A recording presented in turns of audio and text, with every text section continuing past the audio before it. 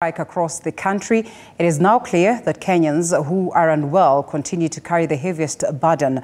The patients who are unable to get health services are now requesting the government to intervene and iron out, of course, these issues that have been raised by the doctors. Kenya is still teetering on the brink of a health catastrophe as doctors in public facilities continue to down their tools, demanding better working conditions, implementation of collective bargaining agreement, posting of medical interns, and a medical cover.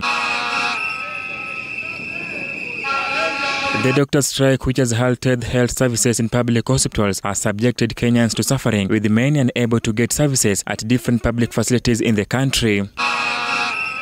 In Taveta constituency, Taita Taveta County, we meet a resident Danson Warombo who has a leg injury, but due to unavailability of doctors in the hospitals, he has been forced to get medical attention from home. Mgomo wa madaktari umetuadhiri kwa sababu niliumia Jumamosi na niliumia Jumamosi sehemu ambayo inaitwa SES. Na nikapelekwa hospitali, lakini sasa sikupata madaktari. Hawakuwa. Sasa na huku bado navuja damu, mguu umeumia sana. According to Danson, his condition forced him to find a private health center, but due to lack of enough funds, he had to return home where his wife had to take the responsibility of nursing him. Mbinu ambayo nimetumia kwa sababu nilikuwa nimeenda private, nilifanywa dressing pale.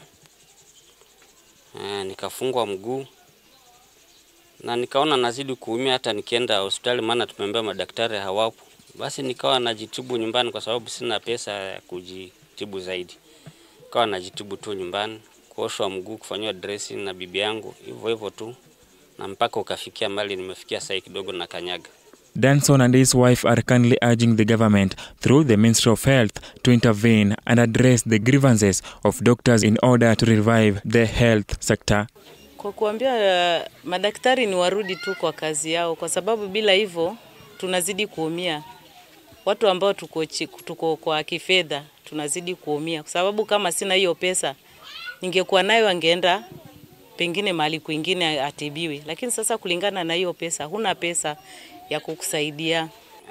Wito wangu kwa serikali nasema kwamba wafanye hima, waongee na madaktari ili watu wengi wasije kaumia sana. Waongee na wasikize matakwa ya madaktari, watendee haki yao ili wapate kurudi.